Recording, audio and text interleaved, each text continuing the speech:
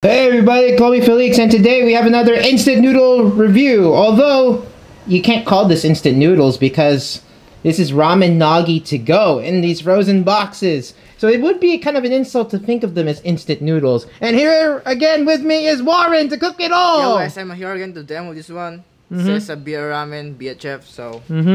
Yeah. Let's go. So we're going to do Ramen Nagi Butao King. This is the regular tonkotsu ramen you get in Ramen Nagi chains in especially Manila or other more posh parts than Ilocos. You can't get Ramen Nagi in Ilocos Norte. So we had these delivered.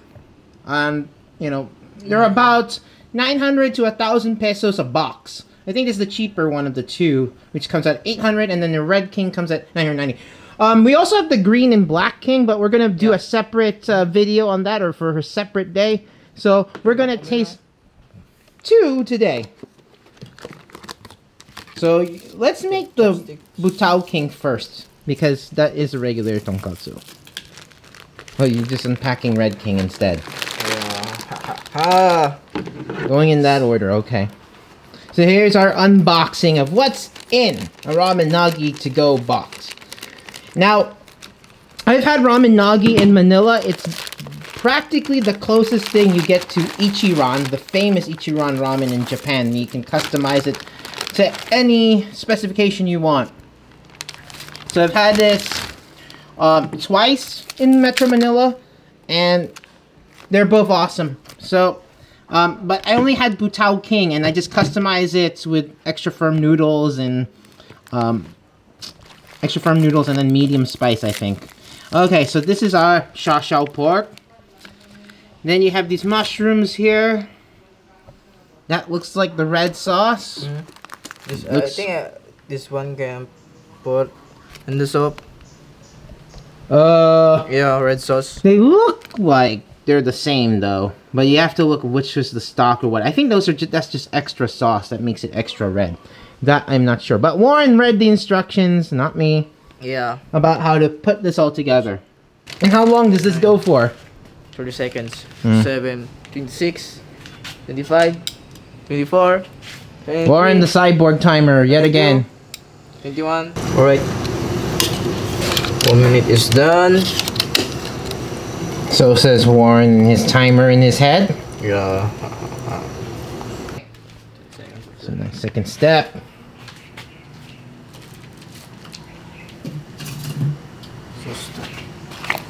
Smells the sauce. Ooh.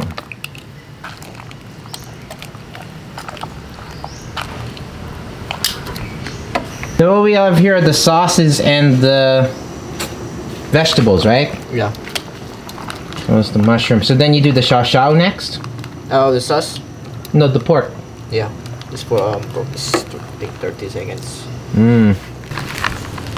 Right. And how long does this go for, the shashao? 30 seconds. Oh, 30 seconds. Okay, Warren, cyborg. We've heated our ingredients. Yeah. As well as the noodles. And then we're going to put our soup base in, and it's for 5 minutes.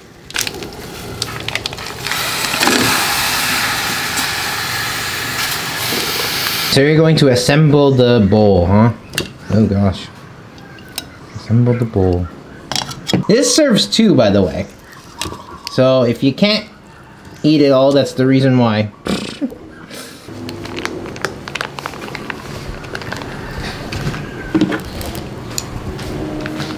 There go the mushrooms.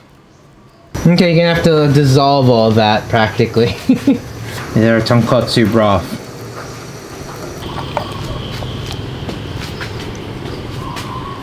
Ooh, fiery.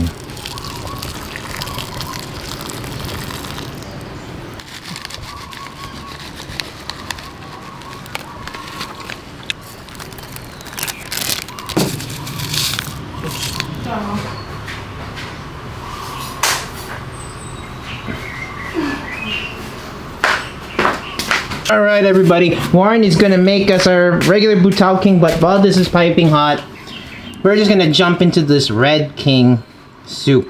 Looks really, really good, by the way. I've not had this in restaurants, so I don't know what to expect other than I'm sure this is going to be spicier. get this all integrated. So I'm pretty sure this looks menacingly spicy. Put every single thing in here. So let's just try out that broth. Get that nice creamy mouthfeel from the tonkotsu. Spice-wise, I'm gonna dig this out. It's just very gentle. It just feels like garlicky, creamy. I'm not getting a kick yet. Mouth feels a teensy bit thin. I'm getting more of like a sesame sort of taste there. Yeah, mainly sesame I'm getting.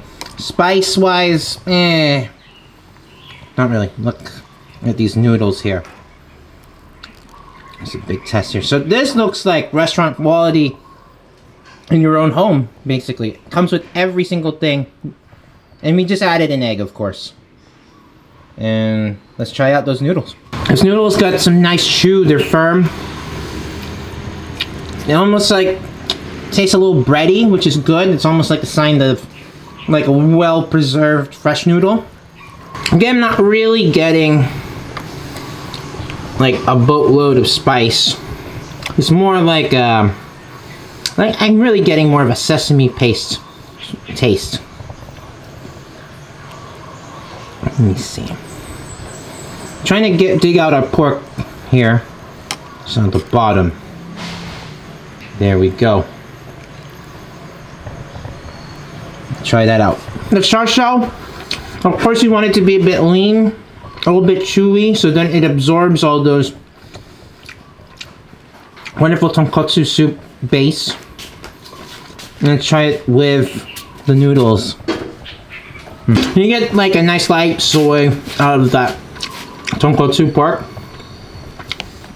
Spice wise, again, flat for me. It looked really menacing,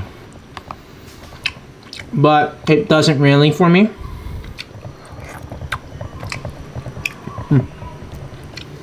But I have no idea if it's because we integrated the soup, red sauce and minced pork into the broth, or into the tonkotsu basis we were cooking it.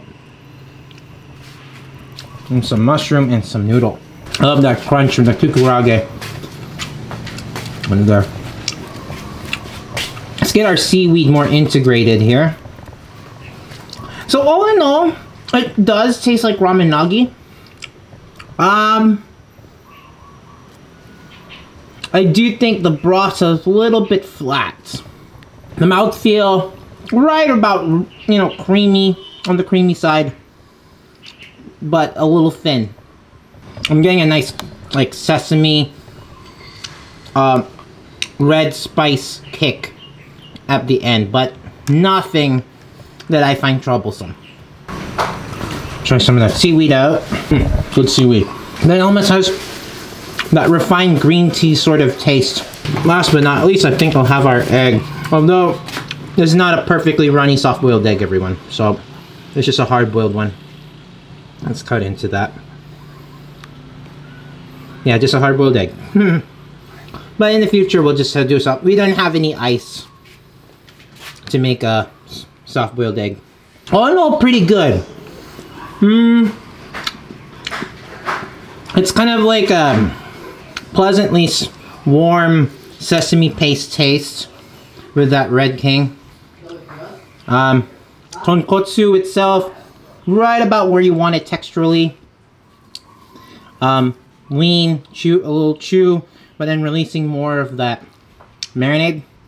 Noodles, about right too, as far as firmness goes. Really solid, but I think spice-wise, number one, not really that menacing. I would want a little more of a bold kick myself. And then, two, the mouthfeel is right about, you know, it's rich. Not as rich as I like it. And again, you can customize this in the restaurant. You cannot do this when you're at home with these kits. So, pretty good, I would say. Extra sauce. And I'm gonna put some more noodles in there next. And some extra soup. Warren poured me the last of it. I'm gonna go finish this and then we'll have our butao after this. I'm taking a few minutes to down the rest of the soup There's more of that spice that digs up from the bottom. There's almost like a pleasant numbing spice there. You're definitely getting some of that red pepper flavor. I do think, though, the soup is a teensy bit sweet with the sesame paste sort of thing going for it. So we're gonna do the Butao King next. So while I finish this, I'm gonna Warren prepare the ingredients. Butao King. Butao King. So this is the the best-selling tonkotsu on the Ramen Nagi menu. Like I said, this is the closest thing to get to Ichiran style ramen in the Philippines.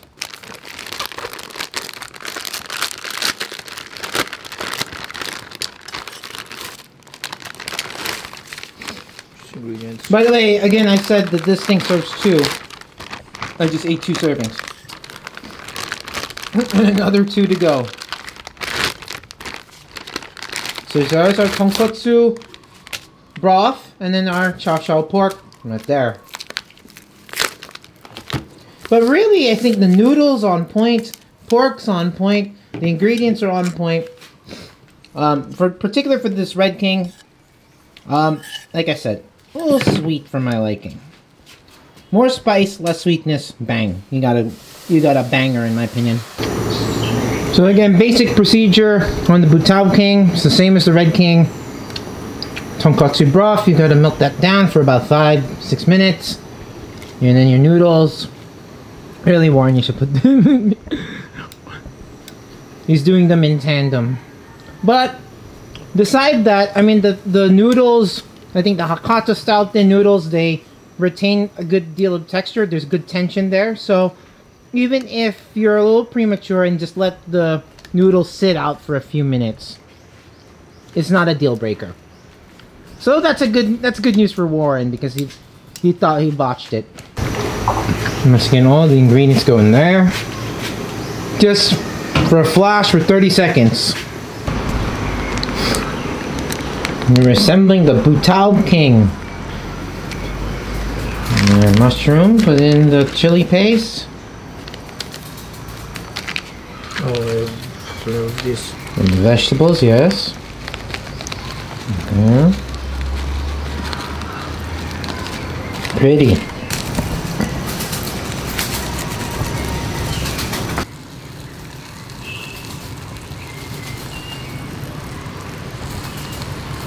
Here is our Butao King all done. Warren is a little bit of a newbie as far as plating this. You should told him, actually you should put your noodles on the bottom, which he did, and then your broth next, and then all the ingredients on top. And so what he did was ingredients in the second step rather than the ingredients as the second step, and then the other way. I can't talk. Let's see. So then I have to dig in to mix in that red chili paste in there. And just integrate that. So let's try out that soup with some of the red paste already integrated. Mouthfeel. You know, the flavor is about right as far as richness goes. As far as the mouthfeel, it's a teensy bit watery. Other than that, it's still creamy. Still creamy. Good flavor-wise. Just about on par with what you get at the restaurant. Just finding that the mouthfeel of the soup is on teensy bit watery. And not as oily as I like it. Let's have some of our noodles then. That was most important. You see it there. Nicely al dente Hakata style thin noodles. There we are. Again, noodles. Nice firmness. There's a little bit of a bready character to that. Texturally, it's basically on the firm side. Almost extra firm, which is how I like my noodles. And of course at the restaurant you can get them however softness you like. But for me, I think that's perfect texture. And then you just let that like absorb slowly into that soup. Comes a little teensy bit softer the more you eat it. But has that perfect tension to me. I'm gonna have some of this tonkotsu. Or sorry. I'm gonna have some of this xiaoxiao. There's a tender bit of xiaoxiao there. The xiaoxiao, again, most of it's lean and chewy. There's some nice juicy bits since I got in that Red King. So I think texturally tonkotsu is right about there and how I would want it. As far as the spiciness goes, from that red chili paste, is I think very mild to say the least. Very mild. So ramen nagi at home, I would say, you know, it's practically made one style. So I mean, at the restaurant, you gotta get them in the permutations that you want. And I feel that's the same way. There's no replacing it. But it's a very good, like, instant noodle, if you want to call it, instant noodle experience. You're looking for something to satisfy those times you go for upscale Ichiran style ramen, I would say.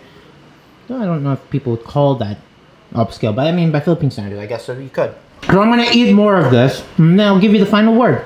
Back in a bit. I just finished the equivalent of 4 bowls of ramen. So this one was a little bit harder to put down, I must admit. 2 things jump off the bat while I was downing all this. Number 1, I like this less compared to the Red King, as far as the to-go is concerned. And I told you that the sesame paste is a little more pronounced than I'd like it. That sort of like slight peanut sesame taste. I'm feeling that a little more with this Butao King or the regular tonkotsu ramen. And then less, you know, the mouthfeel still feels a little rich. Again, it feels and tastes a little flat for me. So I think, and then secondly, this tastes way better in the Ramen Nagi, the real Ramen Nagi location. Because I think the mouthfeel, the creaminess are more on point there. That red pepper paste, however, like which way you like to put it or how much you want to put on it, tastes a little fresher, has a little more zing here, the portion, and then the freshness a little flat for me. But I'll tell you what is Ramen Nagi good for, especially for us here in Ilocos Norte that have no Ramen Nagi anywhere near. I think maybe like the closest location might be in Baguio. And of course, being in lockdown, I don't think it's a good idea to go out of province at the moment, just for that. So that's what it's really good for. Flavor-wise, I don't think you'll be disappointed. Now, it doesn't beat the real thing about Ramen Nagi. So, I guess the question is, well, these are more premium instant noodles, for lack of a better term. Because what you're getting is gourmet ramen you would get in Manila or in person, consuming. Now, you might think, well, let's look at it this way. If In-N-Out Burger started making burger kits for anywhere outside of the states they operate, or let's say they don't, even operate outside the United States as far as I'm concerned. If they started making them, and you remember In-N-Out Burger and every single detail of how good it is, but then finding out their kits, although they taste the same, similarly, it's lacking something. That's exactly what this is. This is a really good bowl of noodles. If you're missing that, you're really craving for it. I know I have not had Ramen Nagi in about 18 months myself. So, definitely was craving it. Having had it now, I think I would order again, but it won't be for another long time. I would rather just go to Manila and eat it. Or any other location around the world that has Ramen Nagi. So, on that shocking note, everybody, we're going to do the Ramen Nagi Butao, Ramen Nagi Green King and Black King noodle soup. That's for tomorrow's show. So until then, everybody, keep cool but care. Remember to subscribe for more of our food and travel adventures, especially the food stuff, because how am I going to travel? Well, hopefully in time we will. So again, keep cool but care, and remember, Empire never ended.